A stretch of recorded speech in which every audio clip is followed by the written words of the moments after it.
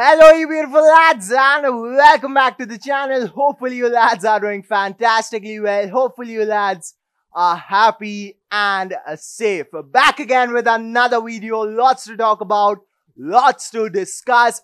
Frank Lampard's press conference has just ended and we have got something very interesting to discuss about. But before we begin, thank you so much for all the support, and as always, subscribe if you're new, because 5,000 family, let's just hit that. That is all I had to say. Subscribe for daily Chelsea content and you will be amazed.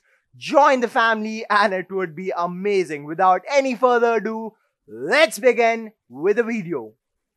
First off, let's talk about some very interesting lineup talk for the game against Newcastle. A very important game and a game that we always lose for the past 10 or 15 years. It is very difficult, but now Lampard's press conference has made me more unhappy regarding the game. First off, Thiago Silva, as I always said in yesterday's video, that he will most likely not feature against Newcastle. That has come true, and Lampard has said that he will remain behind. He will not travel with the team to Newcastle. He will stay at Chelsea's training ground and he will recover, because remember, he's not in his prime years. He's not 26 years old. He is 36 years old and he can't play every game. He played for Brazil full 90 minutes on Wednesday against Uruguay, and you all know how tough South American qualifiers are.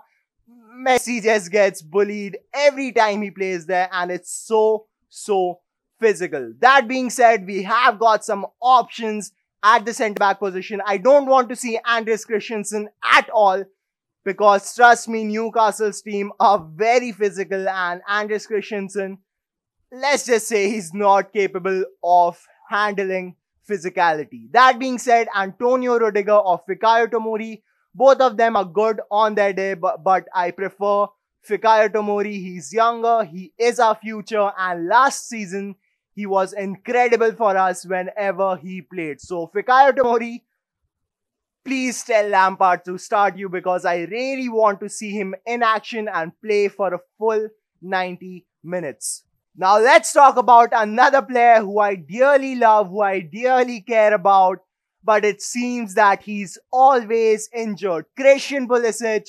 Lampard confirmed that Pulisic will miss the Newcastle game. He has still not recovered from his knock in the training before the match against Burnley, and let's just say I'm not proud of him. I don't want a situation like Ousmane Dembele, so much potential but always gets injured, and Pulisic has been injured a lot for us and it's quite sad. He needs to improve his diet, he needs to improve his fitness, and he needs to do his level best so that he makes his legs stronger, because I don't want a player who has got so much talent but is always injured, is always out of contention, and I don't want to see Werner on the left wing again and again. Pulisic is way better of a left winger compared to Timo Werner.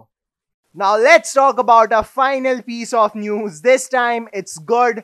Kai Havertz. Remember, he was actually suffering from COVID, but Lampard has now confirmed that he has recovered. There is nothing to worry about and he is training, but he's training alone. He's not training with the team. He has still not fully recovered, because COVID affects our lungs, it affects our stamina and that sort of thing. So I personally don't think he will be fit enough for Newcastle. He is still recovering, but he might be fit for next week's Champions League game against Rennes. It is on Wednesday next week, and I think hopefully he is okay, because Havertz, we need him. He's such a talented lad, and although our midfield is quite strong, Kovacic, Mount and Conte, Havertz is just different gravy and we need him as soon as possible. That was it for now, guys. Thank you so much for watching. Lampard also spoke about fans coming back to stadium, and it might be possible after Christmas. Let's see. Let's hope it happens, because without fans, football is kind of boring. Let's just say that it is quite interesting, but fans add another element to the game. That being said, that was it for now, guys. Thank you so much for watching. Thank you so much for all the support. I love you all. And our family is getting so closer to 5,000. So keep subscribing if you're new for daily Chelsea content. It was a short video today for you guys. Hope you liked it. Hope you like my presentation. And thank you so much for watching. See you next time.